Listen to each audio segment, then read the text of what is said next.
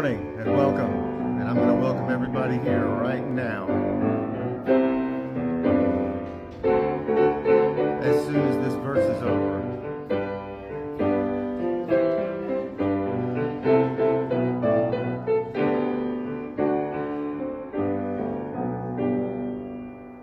Thank you, Jim, for filling in today, and good morning, Owl Rock. Happy Memorial Day weekend to each and every one of you, and welcome to you all who are watching live stream right now on Facebook. And to those who are watching the recording, welcome too. You can skip ahead if you're watching the recording to about 20 minutes from now, maybe 25. I'll give you the number to go to in the description if you want to skip the preliminaries here. We're going to have an interesting worship service today. First of all, Patricia says hello from Mobile, Alabama. She's with her best friend down there, and some of their other friends who were able to get together this weekend. And we talked about doing a trip together, but we haven't decided where to go yet. So I'm sticking it out here. I'll take a break when I can. So this Memorial Day weekend service today is going to have a special treat because our board chair, Don McCain, is going to be sharing with us in honor of those who have fought and died for our country and have served in the armed services. She has something she'd like to share. Now, she's a member of the American Legion Auxiliary and has been forever. Her father was in the military and so many members of her family, and so she'll be sharing with us briefly in the service momentarily. I want to invite everybody to come on Wednesday nights. More people are coming on Zoom now than on Facebook, but we are doing both at the same time. At 6:30, we have a panel discussion. We have people coming in like Gene Martino, who is a pastor and excellent exegete in his own right, and he'll be with us to share and discussing. And we're going to continue our conversation about Gehenna tonight, finishing up with Gehenna. And I hope you will come and join us for that. Any other announcements this morning? Lord, we thank you for this day, for our lives. And we come before you with many burdens. And we know it makes sense, and it is good sense for us to lay those at your feet, to place them on your altar, to leave them at the foot of the cross. But we cling to them, and we let them distract us and worry us and take us away from our life in you. Help us this morning to remove distractions, to lay our burdens at your feet, and to listen carefully, because we might have a chance to get to know you better, and that is what we want. We pray these things in Jesus' name. Amen. Our opening hymn is Holy, Holy, Holy. It's number 64. Let's stand and sing. Holy, holy, holy, Lord God Almighty, early in the morning our song shall rise to thee. Holy, holy, holy, merciful and mighty, God in three persons, blessed Trinity. Holy, holy, holy, all the saints adore thee, casting down their golden crowns around the glassy sea.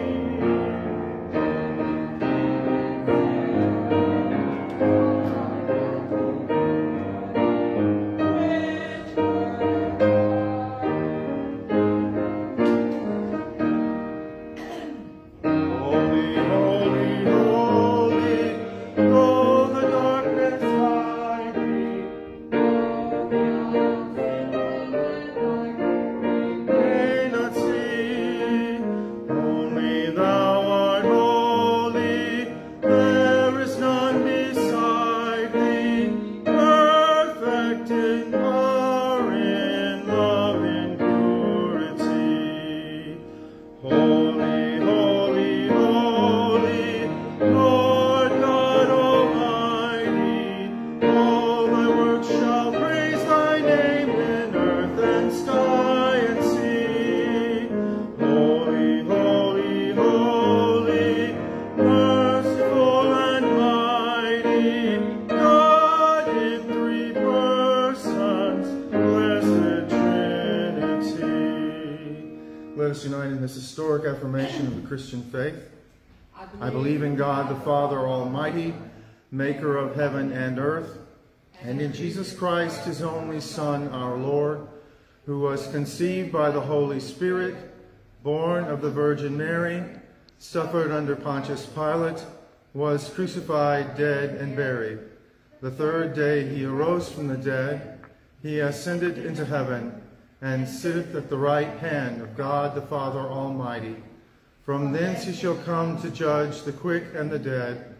I believe in the Holy Spirit, the Holy Catholic Church, the communion of saints, the forgiveness of sins, the resurrection of the body, and the life everlasting. Amen. Glory be to the Father, and to the Son, and to the Holy Ghost, as it was in the beginning, is now, and ever shall be, world without end. Amen. Amen. You may be seated. And Donna, will you please come forward and share with us this morning?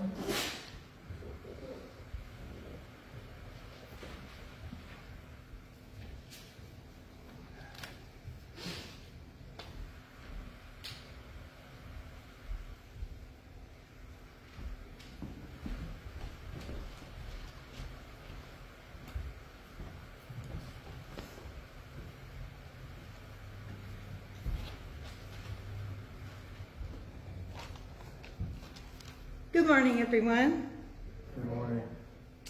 I'm happy to be here on this fine, sunshiny, wonderful day in our Lord's house. Today I want to talk about something that should be important to all of us at this time of the year. It's a day of remembrance. And today I'm going to talk about the poppy flower, which is one that we do May and November. It's a symbol for our veterans. So I want to remind us of Memorial Day and why we remember.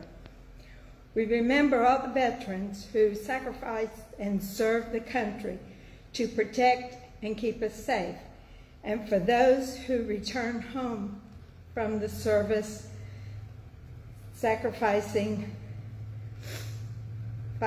they made. Excuse me.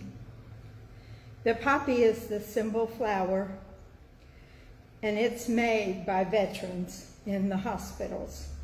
And it is the official symbol of the American Legion's flower. And on Memorial Day weekend and Veterans Day weekends, we distribute these flowers in their honor. So today, how many have served in the armed forces? You have two. Wonderful. Thank you for your service. How many have family members that have served, are no longer with us, or are still serving today? Wonderful. And we want to remember and thank them for their services, and their families too, because they sacrifice a lot for us to have what we have. And usually this time of year we have a poppy anchor that's made of 12,000 poppies that we launch off Tybee Island. But this year it's been canceled, so we'll be having tomorrow a dedication at the headquarters for that anchor. And next year we'll be back to normal and everything. Other states do all of these same things. So let us remember, it started back in the 1800s, around 1865, and there were poems written about the poppy, and we have someone that was a citizen and from Georgia. Her name's Miss Moena Michaels. She was from Athens, Georgia. And she wrote a poem. She was the one that after World War I, as well as through World War II, till she could no longer do it, she started the Poppy Anchor and the distribution and making of these poppies all across Georgia. So today, in her honor, this is her poem that I want to read and to celebrate and remember our military and veterans who have passed on and are no longer with us, and to remember those that are still with us today, doing all the things they can for us. It is entitled, "We Shall Keep the Faith." O you who sleep in Flanders Field, sleep sweet to rise anew. We caught the torch you threw, and holding high we keep the faith with all who died. We cherish too the poppy red that grows on fields where valor led. It seems to signal to the skies that blood of heroes never dies, but lends a luster to the red of the flower that blooms above the dead in Flanders Field. And now the torch and poppy red we wear in honor of our dead. Fear not that ye have died for naught, we'll teach the lessons that ye wrought in Flanders Field. And this was by Moena Michaels. Today I brought poppy flowers to, so before you leave, please get one from me so that you can have it this weekend and wear it, or take it home and do whatever you like in remembrance. Because I know this is a special day for a lot of us and our families and everything. So I thank you for letting me do this. Awesome. And thank y'all for being here. Y'all have a wonderful weekend. I see the poppy. And Memorial Day. Yeah, yes. I see that. Yes. Cool. All right, thank you. Thank you. I want my poppy. I got one.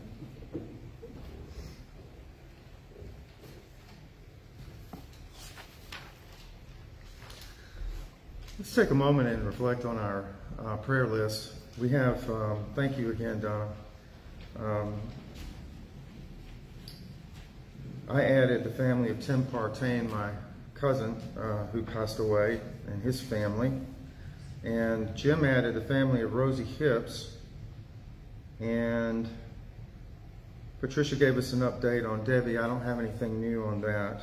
And but I put Patricia on here just because she's traveling by herself in that car. Thank you for thinking of her. Would you like to add anybody to the list or give an update, or can someone come off? Yes, ma'am? I have a friend who just had shoulder surgery again, and her name is Linda Brock, and she's a part of Legion family. Linda Brock? Linda Brock, yes. And she had what? Shoulder surgery this past week. Okay. Thank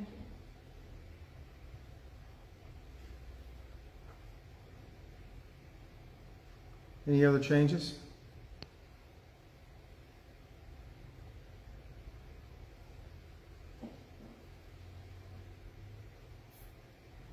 Let's pray together.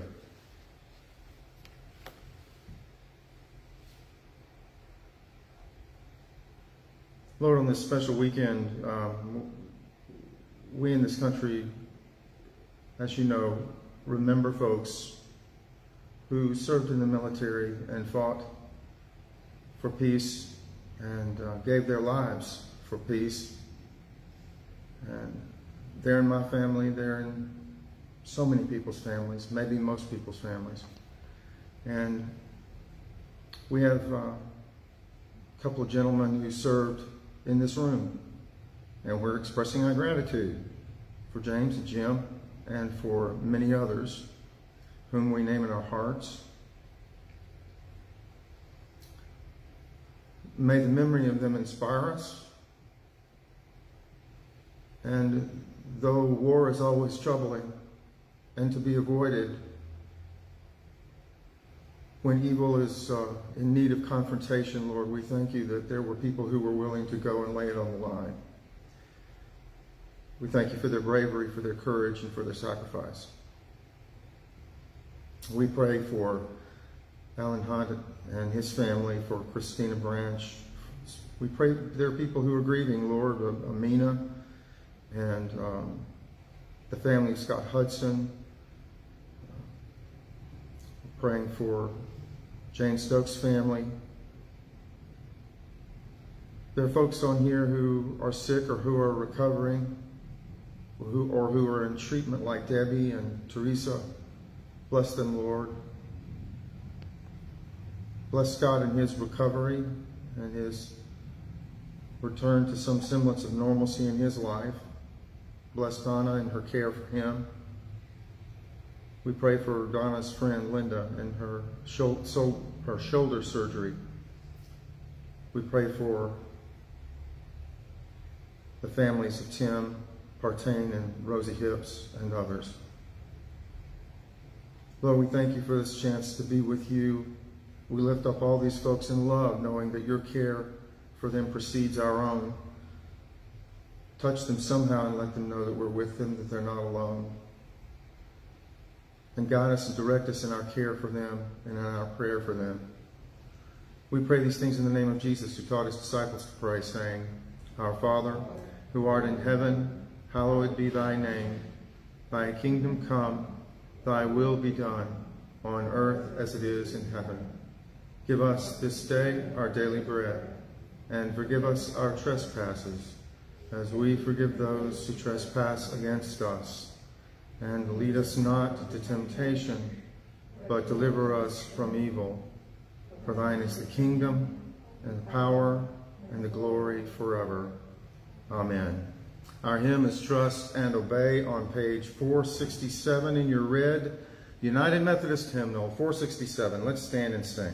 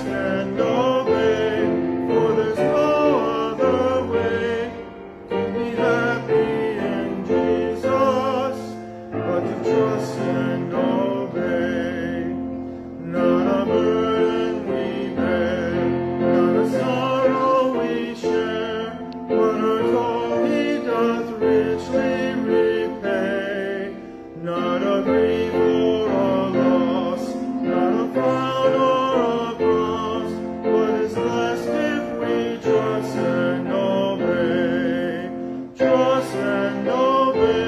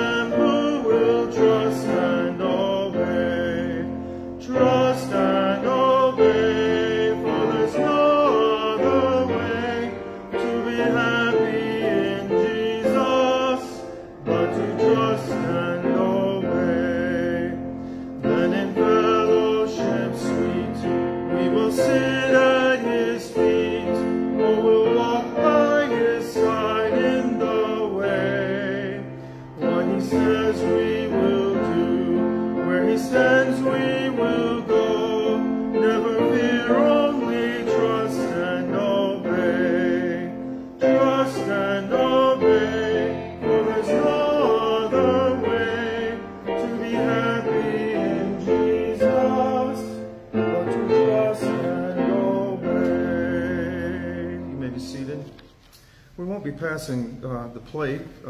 We may get back to that shortly, but it is right there. Should you want to do it while Jim plays us an offertory piece, you can get up and go do that now, or you can do it on your way out. Thank you, Jim.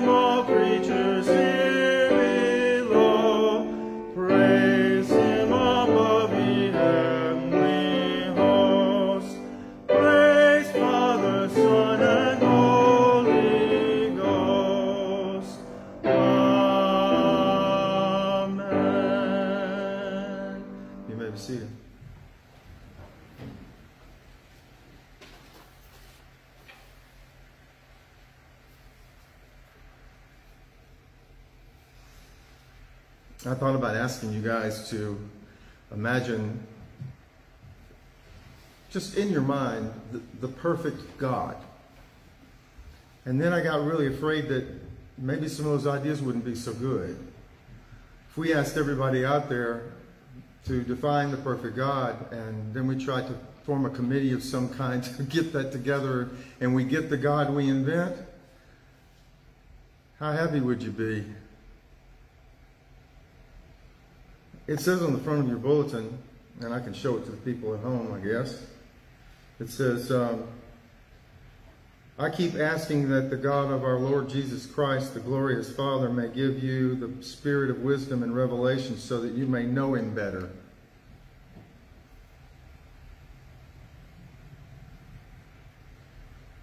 Know Him better. I just like to ponder that a minute. I mean, he's praying that the God of our Lord and Jesus Christ may inspire you or give you revelation or give you wisdom so that you may know Jesus better. Moreover, Jesus says in this little quote underneath it, in John 17:3, and this is eternal life, that they may know you, the only true God, and Jesus Christ whom you have sent. And then Paul said with all of his heart, I want to know Christ. Now, I'm jealous of Paul. At least Paul had the advantage of meeting him. He didn't meet him during his earthly ministry, but he met the resurrected Lord. They talked. He saw him. That's just not fair. Who wouldn't want that? But all three of these emphasize that eternal life. How many people define eternal life as knowing Jesus and God the Father who sent Him? This is Trinity Sunday, and it's really hard, y'all, to use inclusive language about the Trinity. But please know that when I say God the Father or something like that, I don't mean any sexist things by it. I just mean that's the traditional language that Jesus used, and it's really hard to get around that. But I don't mean masculine or feminine by using those terms. If anything, I think of God as masculine and feminine. If we were all made in God's image, then that image includes a female one, right? So I'm on board with that. So these quotes on the front of the bulletin talk about knowing God. And if we try to define in our own minds, come up with in our own imaginations the perfect God, what would that look like? How do you get to know Jesus? How do you get to know God? how do you understand the relationship that Jesus has with God the Father? What's this relationship like? You'd think that that would be an easy thing to answer, but most Christians, I would guess, cannot answer it, and most Christians don't realize that in the early church, from the 2nd century to at least the 5th century, the church struggled for 400 years, 400 years, trying to just answer these basic questions. Who is this Jesus? What's Jesus' nature as Son of God and Son of Man? What is the relationship between God the Father and God the Son? How do we make sense of what the Scriptures are telling us? And what the early church was doing is what we do today to some degree, and that is kind of wrestle with what the Scriptures are telling us about who God is, especially who God is in Christ Jesus by the Holy Spirit. I think the important thing that stands out to me that is forgotten the most is this, that the Scriptures give God to us in relational terms more than attributes. Knowing is not knowing about. Knowing is knowing, getting to know. And in all relationships that are worth having, it's getting to know someone. Even if you've been married for 50 years, you're still getting to know someone. You can't exhaust that because it is impossible for you to know everything about one another, and it's impossible for you to know everything about God. Paul said in frustration, he wrote, I want to know Christ, but now I only see him like looking in a mirror that is distorted and cloudy. They didn't make great mirrors back in the Roman period for an average person. They were terrible. It's some sort of polished metal usually. You expect to see your reflection, and what you get is a reverse of your face, and it's warped and it's cloudy. And Paul says, I can only see him now like that. It's just not quite clear, but one day I'll see him face to face and it will be clear, but that's what I want more than anything. I think that's instructive. All relationships are fundamentally at their core about getting to know somebody. And so I'm not one of those preachers that will stand up here and say, you ought to know Jesus better, you ought to study more, you ought to read the Bible. I'm not about imperatives, but I do ask this question, do you really want to know? Because if you don't want to know, nobody's forcing you. But if you do want to know, sometimes that means taking your prized images of God, and for the sake of faith and growth and openness to new ways of seeing, just to put it down gently. It's not going anywhere. Nobody's going to stomp on it. Put it down gently, put it aside for a moment, and just sort of erase the blackboard and look. Now, he's probably not going to like me talking about him. I don't know.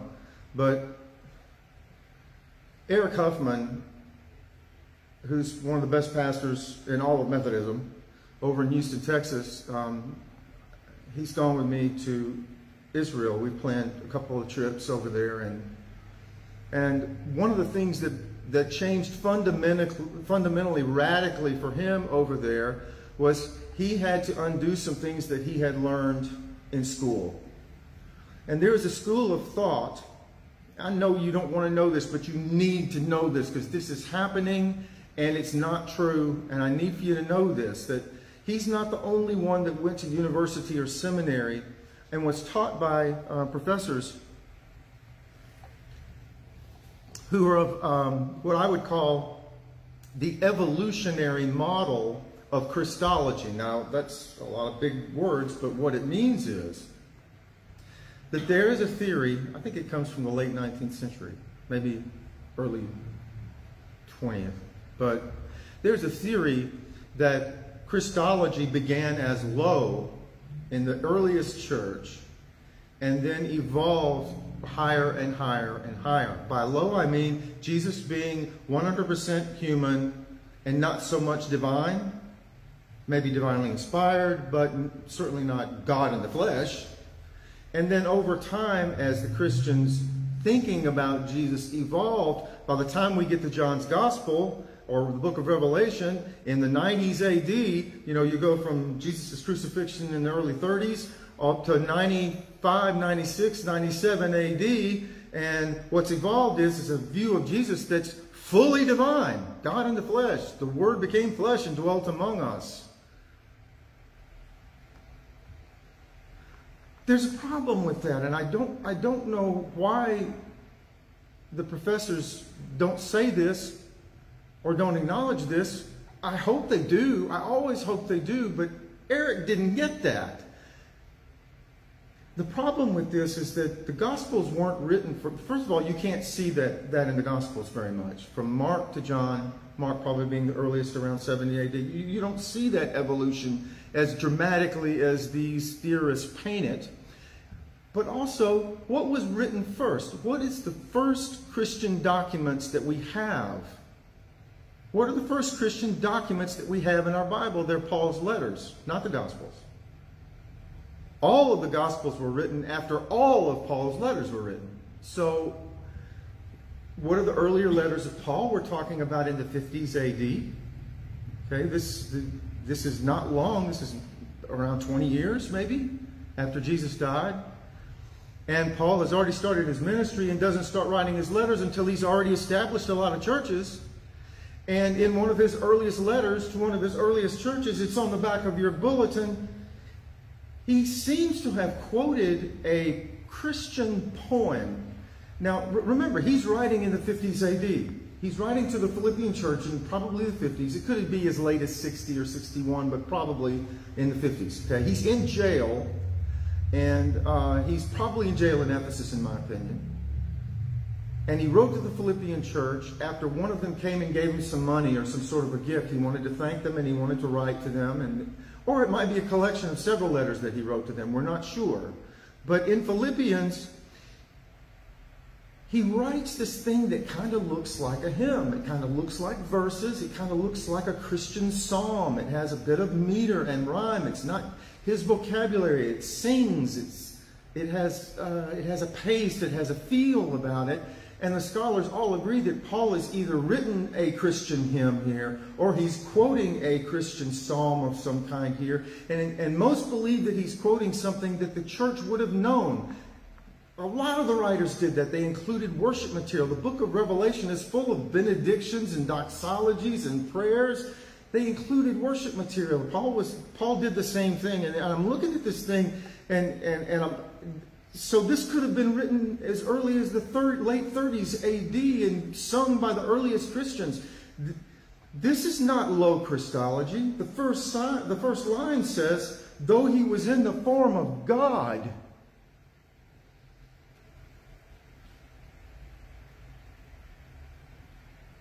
This may be the oldest sentence in the New Testament.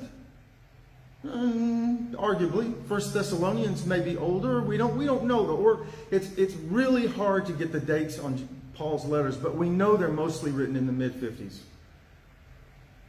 I think Philippians was written fairly early in Paul's career. And the first sentence here of this hymn that he's quoting of material written by earlier Christians than that, sometime in the 30s or the 40s. Okay?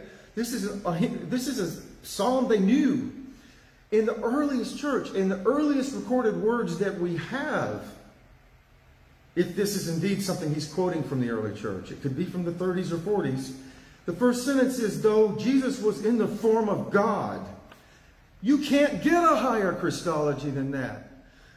And when Eric saw that, and when I saw that, and when others see that, what it does is it kind of strikes down at this academic arrogance that has to come up with theories to explain why the early church erred and began to think of Jesus as divine. Well, it didn't come through evolution and error. It was the very first message from the very first Christians who knew him face to face. Their Christology was high from the get-go. This is the Big Bang.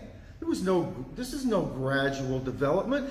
Big Bang. This is, oh man, it's like that country hymn. It's like, slap my grandma. That shattered the world turn everything upside down, shake the foundations till its core, till nothing else is standing statement. If you were inventing a God, imagining a God, the last thing I think anybody would think of is that the God of the universe would give up being God and let it go. Because when we think about God, we have to think about omnipotence and omnipresence and omniscience, all-knowing, all-powerful, everywhere present. But this hymn, this psalm, says that God did not value that and gave it up to be human. That's super way crazy, okay? Listen to what he wrote. And the word form is mor-fay. It means form, nature, or shape. Though Jesus was in the form of God, okay? This human being called Jesus. This fella born in Bethlehem and raised in Nazareth. This guy who traveled around on the road with men and women doing an itinerant ministry of healing and preaching and teaching, etc. Okay? Used to be in the form of God. Meaning spirit. Meaning pre-existent of all time. And he did not regard equality with God. By equality, that's the word isos, equality, sameness, same consistency. He did not regard equality with God as something to be exploited. And, oh gosh, this is translated so badly. I put in parentheses a better translation of the Greek, in my opinion. The King James Version completely butchered it because they didn't define things the same way back then. They called it robbery. He didn't consider it robbery. Equality with God as robbery. But we don't mean the same thing by robbery that they did back then. What this word exploited means is har-pag-mos, and it means to seize something, to grasp something, something prized to hold on to, something to keep, something to retain, something to use or exploit. So this guy, Jesus, this man from Nazareth, this Hebrew, born 2,000 years ago, was in the form of God from all eternity. He didn't regard equality with God as something to be prized, as to keep, but emptied. The word is kenoo or kenosis, depending, it's verb tense. To empty, to give up, to lay aside. Taking the form of a slave, doulos, slave, not servant, slave. Born in human likeness and being found in human form, he not only emptied himself of this godness, this God equality, this God form, and became a flesh and blood person, but he humbled himself, tapanoo, humbled, lowered, abased himself, and became obedient. Okay, we sing trust and obey, there's no other way to be happy in Jesus. But what the hymn doesn't tell you is that the reason that we're happy in Jesus, trusting and obeying, is because God submitted to obedience in Christ Jesus to suffer death. He trusted. He obeyed. He submitted. He humbled. He abased. Even death on a cross, he was obedient to. Therefore God also highly exalted him and gave him the name that is above every name, so that at the name of Jesus every knee should bend, in heaven and on earth and under the earth, and every tongue should confess that Jesus Christ is Lord, to the glory of God the Father.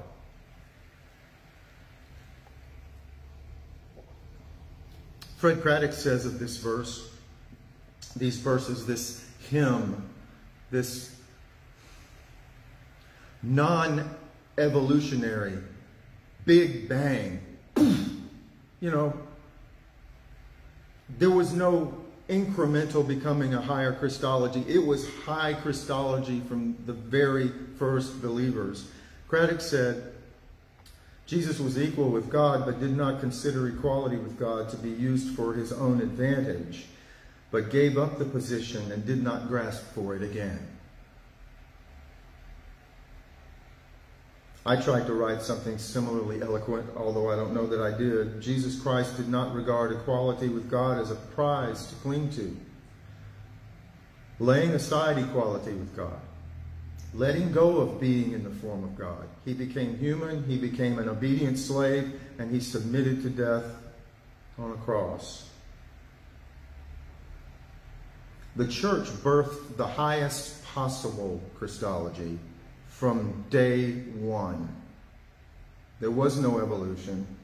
This is in the minds of academics, and I heard it, and Eric heard it, and you may have heard it too.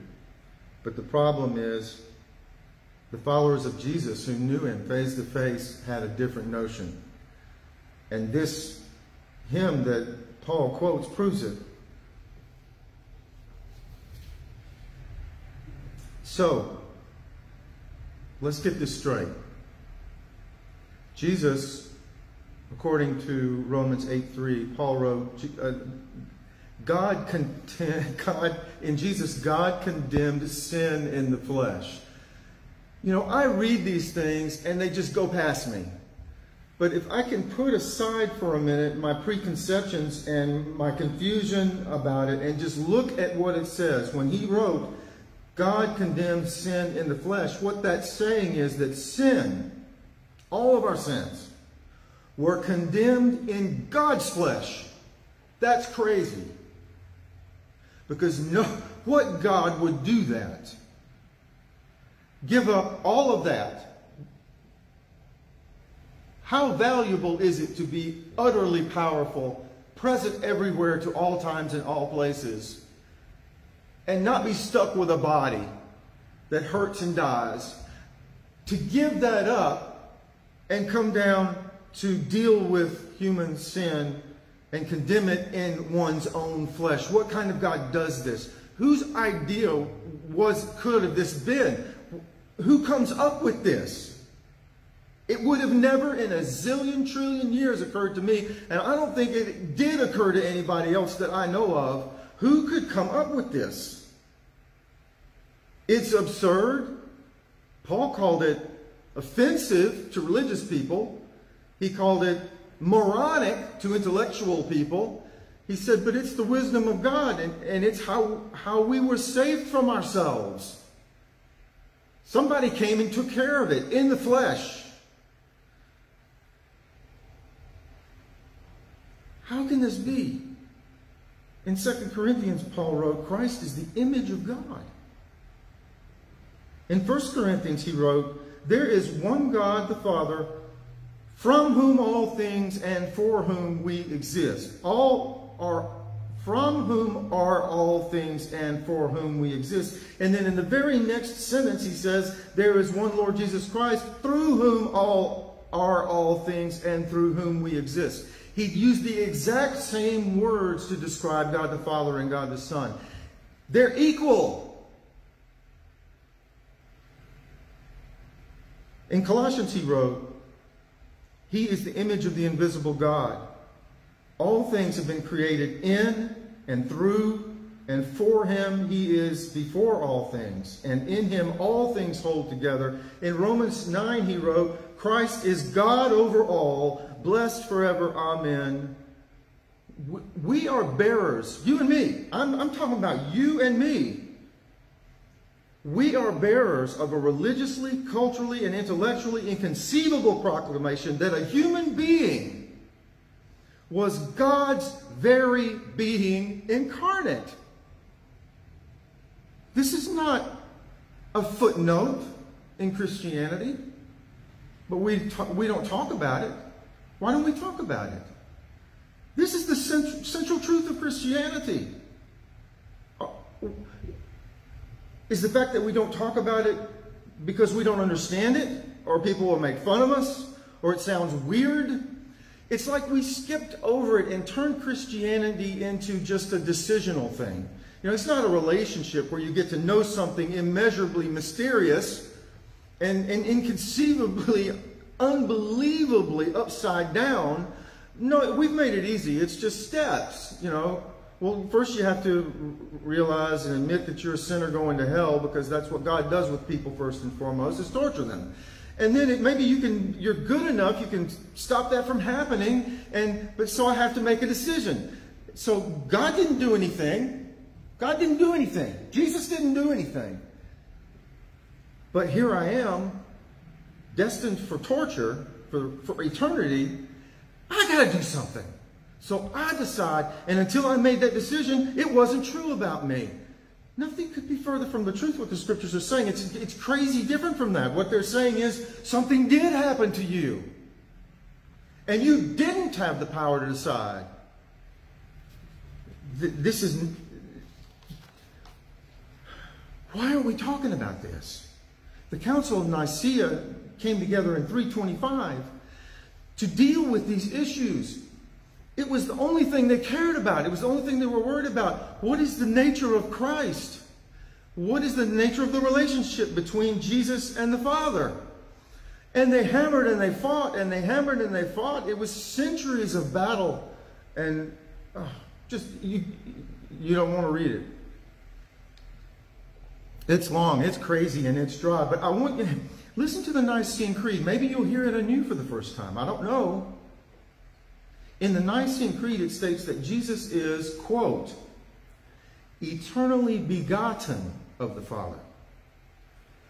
Jesus is God from God, light from light, true God from true God, begotten, not made, begotten, not made, one in being with the Father. That's what they hammered out. And it was one unbelievable fight in battle. And even though they made a decision to go with this, it was still back and forth and back and forth. It wasn't like it solved the problem just because they said so, because it wasn't just the leaders, the priests, the Christian leaders weren't the only ones who were battling this out when they traveled to a city to argue about it. According to the earliest records, regular Christians like you and me were marching in the street with banners, fighting over the nature of Christ. Was he God or not? Some were like, well, he had to be a little less than God because there can only be one God, right? And the others say, yeah, but if he wasn't God, how could he redeem all of humanity? And if he wasn't a human, how could he achieve this? If he's just kind of human or appears to be human, doesn't he have to be fully God and fully human being in order to affect anything between the relationship?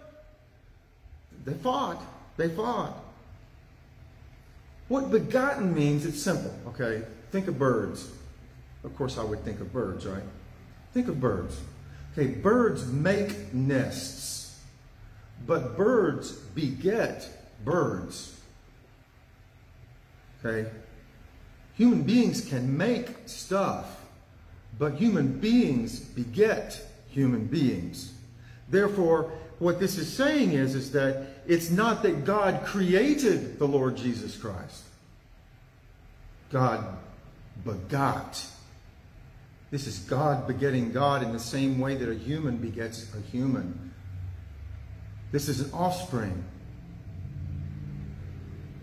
This is connection with beyond offspring, beyond union, beyond twins, beyond identical.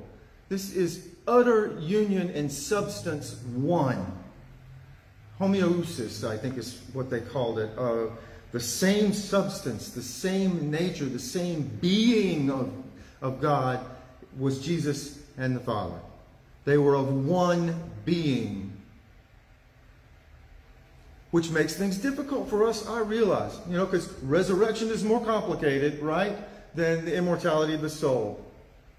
Resurrection is real hard to defend and real hard to explain and real different. immortality of the soul, anybody, a kindergartner can explain. Your soul leaves your body and goes to heaven. Resurrection is a little more complicated. Well, this in the same way is a little bit more complicated. It's more complicated to say that they're one. But if you don't, what the scriptures say he accomplished can't have happened. In our Apostles' Creed, we say he was crucified, dead, and was buried, and on the third day he arose from the dead and ascended into heaven and sits at the right hand of God the Father Almighty. So are we to see ourselves and our loved ones and even our enemies and everybody on earth as having not been touched by any of that? But it only goes into effect as an offer, and then what really happens is we save ourselves by deciding, or did something happen to the cosmos when that happened? Think about it. What is more cosmically cataclysmic than the God of the universe emptying Godness, releasing that God form to become a human being? That something's happened to us. If you say it's decisional, a decision that makes you saved, nothing happened when Jesus died. Nothing happened when Jesus was incarnated. None of that mattered. What matters is your decision. The truth of the scripture is that your decision, your opinion wasn't asked. The decision was made for you. The question is how you respond, how you understand it. And the understanding of it is not about getting your doctrine in a row, and your dogma in a row, and your belief system in a row, and having all the descriptions of the attributes of God in a row. It's described in the scriptures as a knowing, and the knowing is described in relational terms. This is not about knowing about God. It's about knowing God. And if what they're saying is true from the earliest church, that he was in the form of God and regarded equality with God as something not to be prized and to keep, but emptied himself of it and humbled himself and abased himself and became obedient, the God of the universe says, I'll be obedient. The God of the universe says, I am your slave. The God of... What? Something happened to you. Something happened to the whole human race. Something happened to the cosmos when the God who created it becomes a creature. And that plan A, not plan B, plan A from the beginning of all of time was this incarnation. I'm telling you, if the scriptures are true, something happened to us. Baxter Kruger wrote a sort of creed, and I like it. And he wrote, to speak the name of Jesus Christ with the apostles and with the early church leaders is to say, Father, the Father's eternal Son. And it is to say, Holy Spirit anointed one. And it is to say, the creator and sustainer of all things, incarnate, crucified, resurrected, and ascended to the Father. And therefore, to speak the name of Jesus is to say that the triune God, all of the human race, and all of creation are not separated, but are together in relationship, physically, spiritually, emotionally, mentally, in relationship. And Jesus is himself that relationship. He is the union between the triune God and the human race. In him, heaven and earth, the life of the Blessed Trinity, and our broken human lives are united and healed. Jesus is our new creation, our adoption, our inclusion in the divine life, a new covenant relationship between God and humanity, the kingdom of the triune God on earth here and now. We are in Christ, and Christ is in us, as is everything. He is all in all. All things exist in and by and for and through him, and he exists in all things and fills all things. Is this not the greatest news ever? And nobody talks about it. Everybody sees Christianity as, yeah, well, you got to get your heaven card punched so you don't get tortured. Well, that's easy to explain, isn't it? That's simple. Just be a good person and get your card punched, and then you won't be tortured forever. Something cosmological is being described by the scriptures, though. And the early church know it. And now you know it if you didn't know it before. Did you think of a God, when you were trying to come up with the perfect God, did you think of a God that would not prize the perfection of omniscience and omnipresence and omnipotence, but would give it up? That would give up God form? That would give up that kind of eternity? Not temporarily. Not temporarily. Permanently give it up.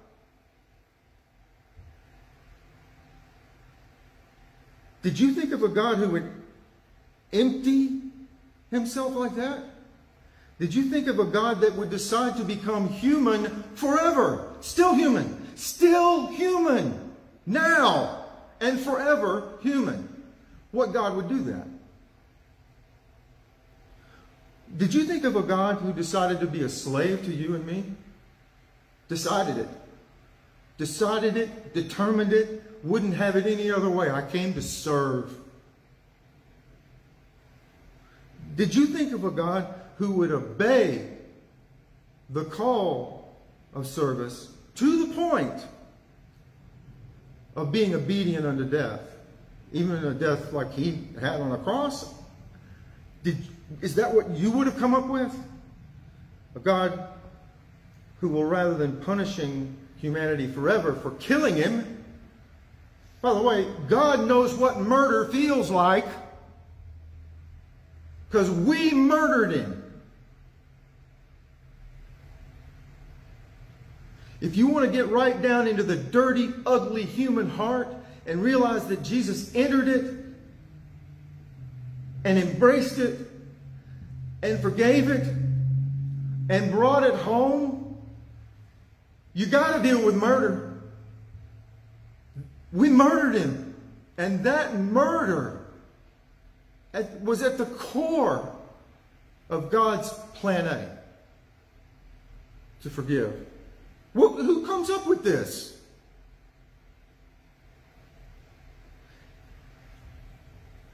Paul said he rose not for himself. Paul said he rose from the dead bodily, so that he wouldn't. You would think that a God who even would do that, who would give up all of that to be human, would at least go back to being that. Go back to the form of God, to leave that body and that flesh and that pain and that memory behind and just be a free spirit again. But he didn't.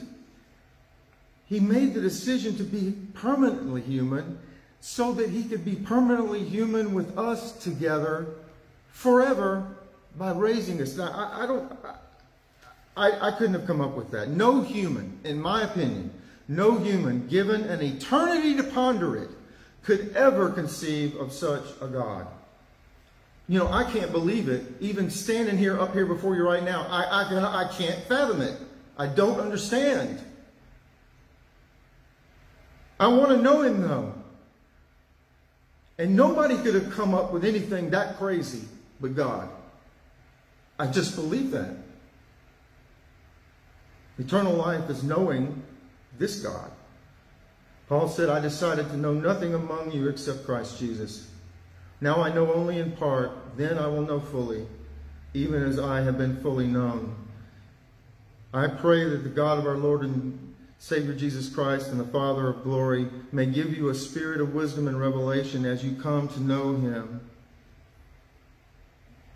So the emphasis is not about God's attributes. If you want to know God, knowing is not about listing attributes.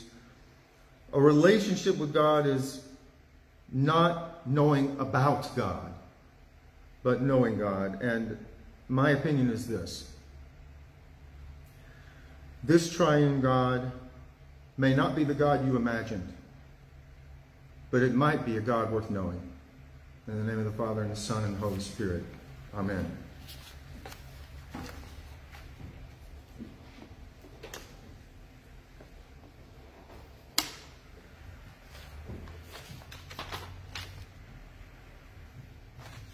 Our closing hymn is My Faith Looks Up to Thee on page 452 of the Red United Methodist Hymnal. We thank everybody who's watching right now live We thank everybody who's watching the recording. Glad you were with us today. Let's all stand together and sing 452.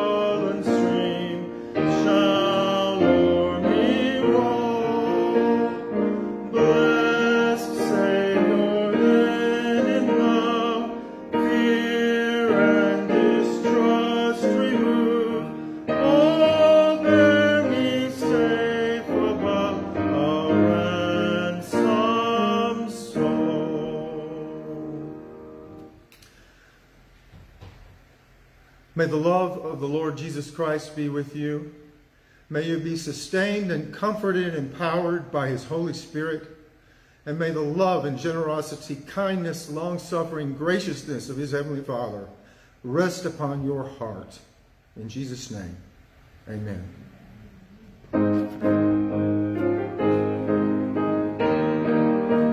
See you all on Wednesday night. And at 6:30 Eastern, we'll be talking about Gehenna. Looking for hell in the scriptures. We're on a search. We're looking at all the words that are translated as hell. Hope you can be there with us each Wednesday night at 6:30 on live stream or Zoom on the Owl Rock group. Thank you.